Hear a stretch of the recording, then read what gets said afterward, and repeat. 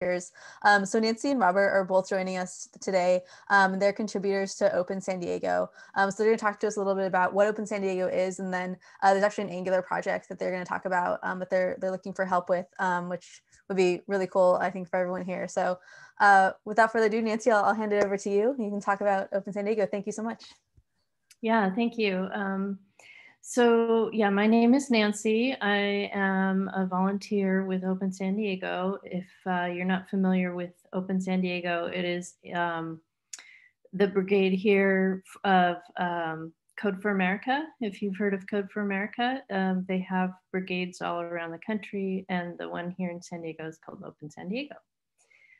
We have a few projects that we're working on. The current one that we're recruiting for Angular developers, it's called The Voter's Voice. And what we're developing is a website for our local elections here in San Diego for mayor and city council. And this website is going to show where the campaign funds are coming from, whether they're funded from out of state or out of the area, or how much money they got, how much they're spending, things like that. I did have a set of slides, but I'm not going to show them because sounds like you're all familiar with Code for America. But if you're interested in helping us out, we meet on Tuesdays. And I'll put a link to our meetup page here in the chat so you can join us. We also have a Slack channel, and I'll put some links for that as well in the chat. And I will hand off to Robert now so he can talk a little bit about his experience coming in as a new volunteer. So thank you.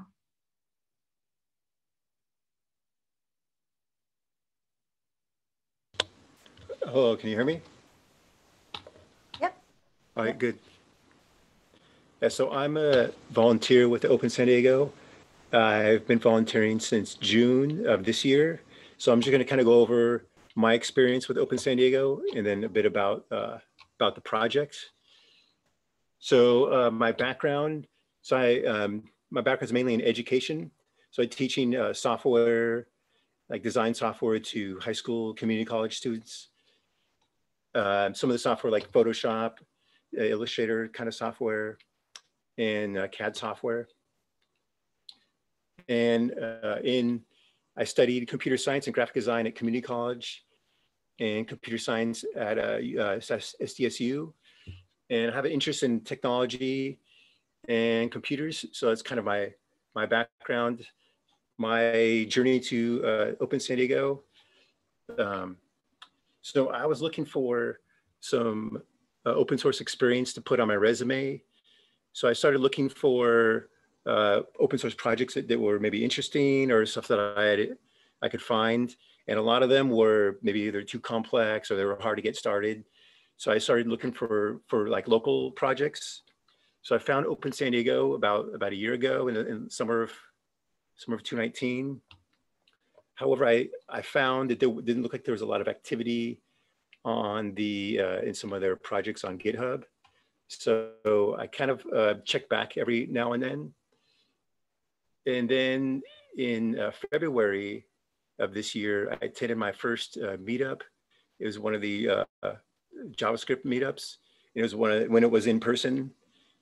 And that was kind of like my first time with attending a meetup. So it was a pretty good experience. However, when I went to I was going to attend another one that was right at the beginning of when COVID was starting. So I kind of hesitated. So I kind of didn't attend any meetups since then or after then. But then I started looking a lot of more online. So I kind of tested the water in June, and I attended a couple of different meetups, C++, Open San Diego. I attended this one to kind of see what they were about, to kind of get an idea of there's something interesting to do. And when I joined the Open San Diego meetup, theirs was a little different. So I was used to using Zoom for a lot of the open JavaScript meetups. And Open San Diego was using Discord. I'm not sure if you've used Discord or if you've used like voice channels. So it took me a little bit to get an understanding of how that worked, but it was these voice channels that you connect to, and then you talk on voice. So it wasn't a bunch of, I guess, like pictures like on Zoom. So it was just a little different experience. So I joined I was attended a couple of different meetings. They were meeting weekly, and I kind of tried out a couple of different projects. And then I eventually found the Open San Diego's Voters Voice project. And there was pretty active, and there was things that needed to be done. So I started working on stuff for that. I joined the GitHub repository membership. And so the first thing I did, so there was the source of the data for the website is from so it's financial data. It's being used to calculate information for the candidates. So there was this net file that was being used, and it was provided Excel downloads. So one of the things I tried to do was find out kind of like a more efficient process. And so they mentioned that there was this API, this net file. And I thought, okay, that looks simple. I'll just go and grab the information from the API and then do something with it. So I studied that, and it ended up being pretty complicated. The API was just a lot of different pieces to the API, but I kind of stuck with it, and I just kept going at it and learning more. And I eventually figured it out, and I was able to get some information from it using Node. And then the next thing I did was to try to take that information that I downloaded and then use that, save it into an CSV file, and then take that information and then kind of make some computations from that was needed for the different candidates. And some of the things I had difficulty with was just like learning how to use Git and GitHub. Prior to working on this project, I'd used Git a little bit, but I didn't really have like a really good understanding of how to use it in like a collaborative project. So little by little, I learned a little bit more each week and got a little bit better, and kind of got more proficient in the working with Git and GitHub. And same thing with Firebase. So the Firebase is used to host the website. And again, that was another thing that was kind of challenging for me was, well, how does this work? How do I take a website? How do I upload it? How does all the different pieces work? So that was something that again, just kind of researching, practicing, trying things out. Eventually was able to understand kind of the basics of how it worked. And then another thing that was added on there was using GitHub to deploy the website from the repository. So that was another challenging thing. It took some time to learn about. And what I do as a contributor, so kind of the main things I do is I write JavaScript, review some pull requests of other contributors, and then discuss at weekly meetings, and also use Slack to collaborate with other team members, and then just kind of look for new challenges to work on. And some things. So this helped me out a lot. I knew kind of the basics of JavaScript and maybe Node and some other technologies, but it wasn't until I actually worked on a slightly larger project or even a medium-sized project where I was able to apply some of the skills that I knew into more challenging things, into where I actually got more proficient on some of the skills, like Git, using JavaScript, using Node, and testing code.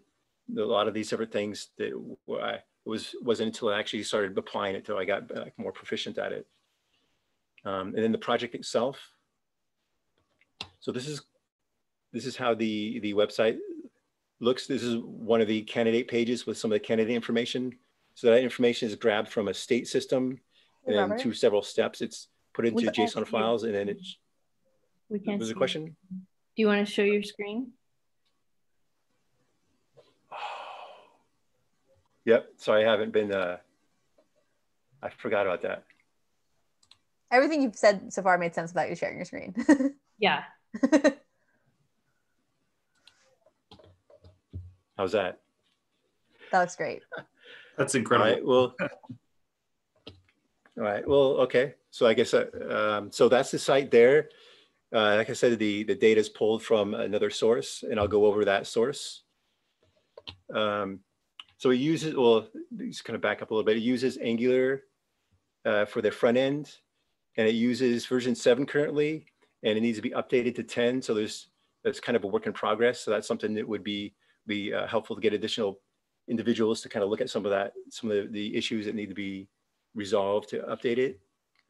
The data processing is Python and Node are both used to process the CSV data and then put that in a form that's usable for the website.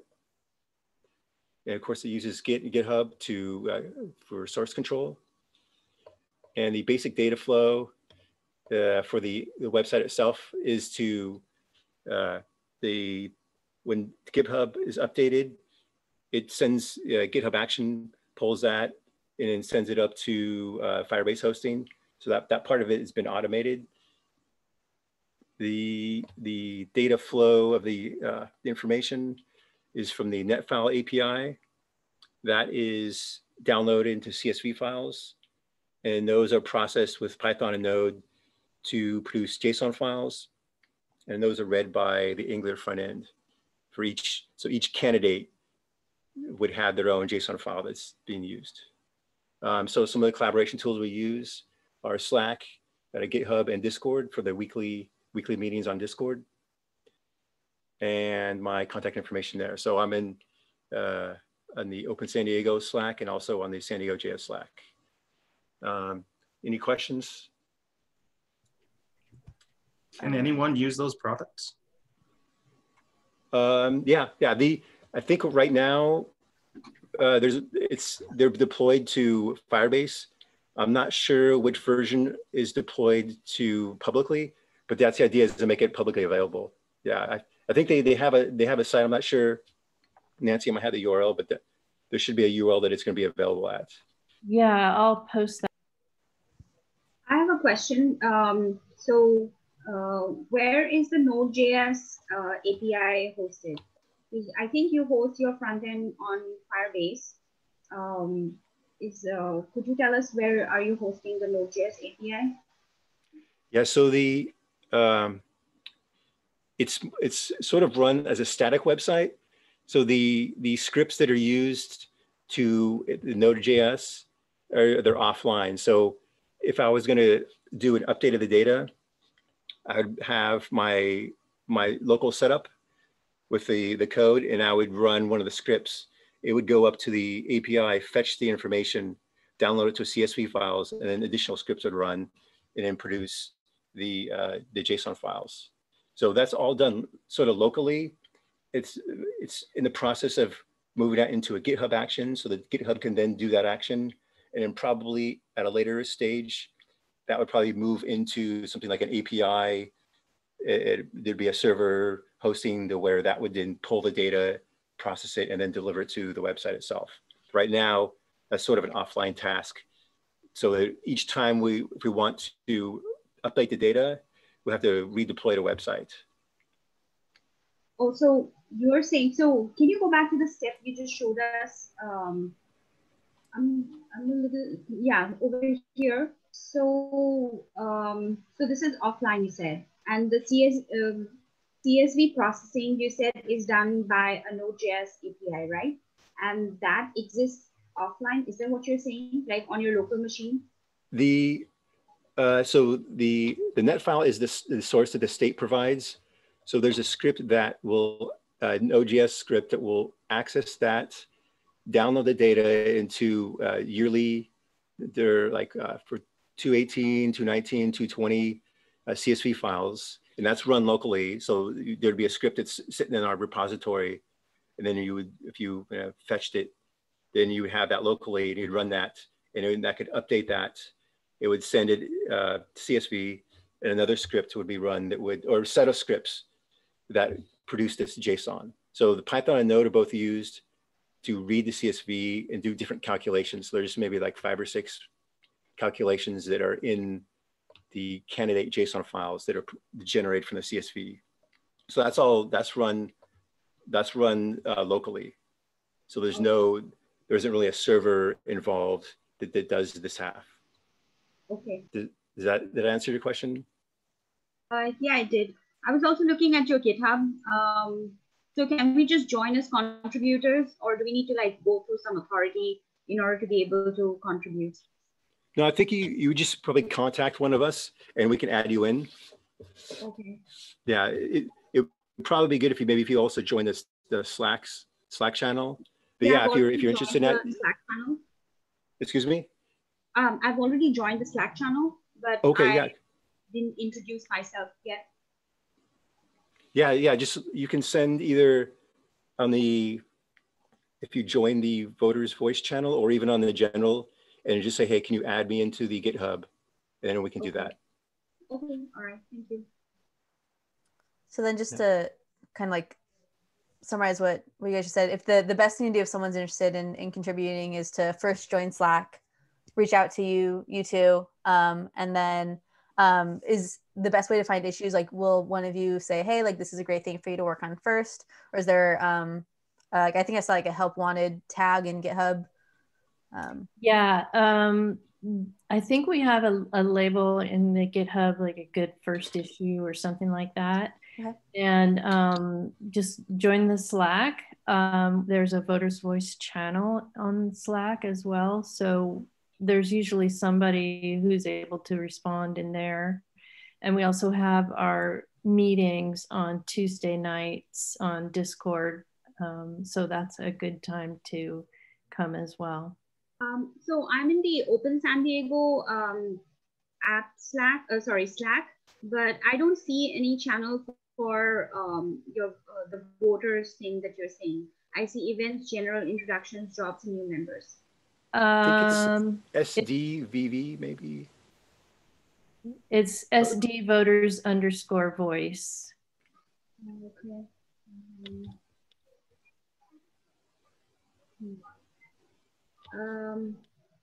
I'm in the Open San Diego thing. So SDVV. SD voters. Okay, got it. _voice. All right. And you can even on the general, if you just say, hey, I'm interested in participating, then we can add you to the necessary permissions and stuff. Awesome. And we can put a link to the opensandiego.org and the link to the other things that Nancy has shared as a comment on the meetup. And then I'll also share it on Twitter just so everyone has access to it. Because yeah, this is really cool. Definitely really important, especially these days. We even have an election coming up. So it's really cool to be able to see just like the transparency of like who's given money to the different candidates. And it sounds like a great thing to work on, to either just have as a side project, or like Robert, like you were saying, like it's a great way to build up skills and add more things to your resume, especially if you're looking for a job. Yeah, definitely. Yeah.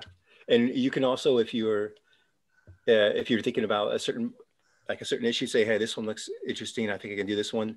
If you want, you can even, just mention it in the general or in the voice or the channel for that project, and just say, I think I'm gonna look at like issue 25, and then if you have any questions on that, we can follow up on that. And you can self-assign, or we can assign you. Yeah, it is helpful to do if you're available to do, if you're interested in the project, to do the Tuesday meetings. And the way those usually work is there's like 10 minutes of kind of like icebreaker, and then there's the different groups that are separated into. And then we just kind of go down, asking each person, okay, any updates for what you're working on, or do you have any questions on something, or maybe are you looking for maybe some additional tasks? So that's just kind of go through there. So it's not, it's more kind of like reviewing what you're doing, and then if you have any questions, of course, you definitely ask questions there. So, like for me, it wasn't like I knew exactly what to do right away. It took me several times to kind of learn something, and then do a little bit more, then do a little bit more, a little bit more. So it was a learning process, and I feel like I benefited a lot from it. It's awesome. Yeah. Um, anything else from either Nancy or Robert, or any other questions for either of them? And Yvonne was pointing out that there's also, if you're not in San Diego, there's Code for America. Is chapter the right word? Network? They call them brigades. Brigade. Okay. Brigades like all throughout. So like Atlanta has one. Yeah, most major cities and metropolitan areas seem to have a brigade. It might be called Open such and such, or the one in LA is called Hack for LA, but most of them are called Code for America and then the city name. Cool, that makes sense. Yeah. So there's a lot, maybe at least 80 or so. So even if say a certain city isn't doing something you're interested in, you could check out other brigades and you can see what they're working on, and you can say, okay, well, maybe they're working on something that's interesting.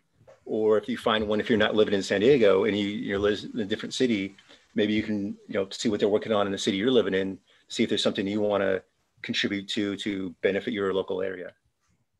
Yeah, awesome. Yeah, Yvonne says hers is Code for Atlanta. Eric looks like he found it. It's Code for Utah. So that's very cool. Definitely great to be able to give back to the community in some way. Awesome. Well then, I'm done. Yeah, thank you so much. Julie, I think just because we're over time, like we should skip hiring and next meetups. Well, you might want to just mention that you are hiring. That's okay. I'm hiring senior Angular developers, also .NET developers. You can check that Google Doc that Julie shared earlier. But I don't want to take up anyone's time. But yeah, let me know. I work for a finance startup in San Diego, but we're hiring everywhere. But thank you so much. I know we've gone a bit over tonight, but I think we had such a great lineup and so many speakers that didn't want to cut anyone off, and everyone did so great. So thank you sincerely so much, Eric, Yvonne, Nancy, and Robert, for coming and joining us and talking with us tonight. Thank you to everyone that attended. We couldn't, everyone here is volunteer. I forgot to say that earlier. Me and Julie are volunteers. Everyone that's spoken tonight has volunteered their time.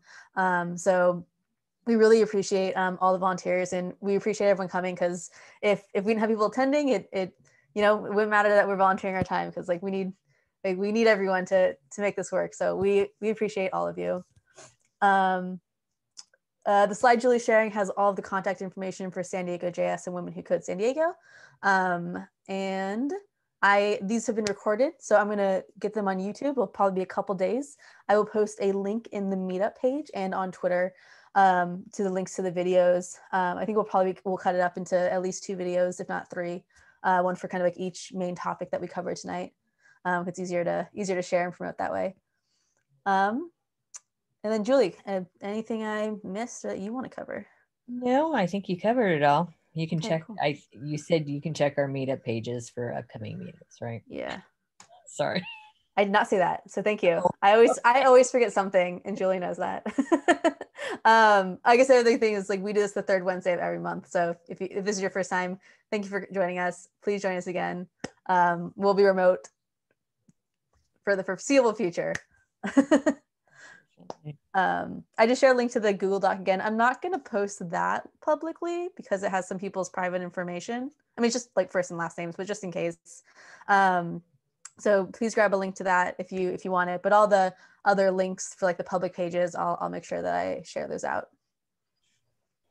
And we're always looking for speakers. So if you want to speak, let Julie or I know. We'd love to get you on one of the lineups coming up.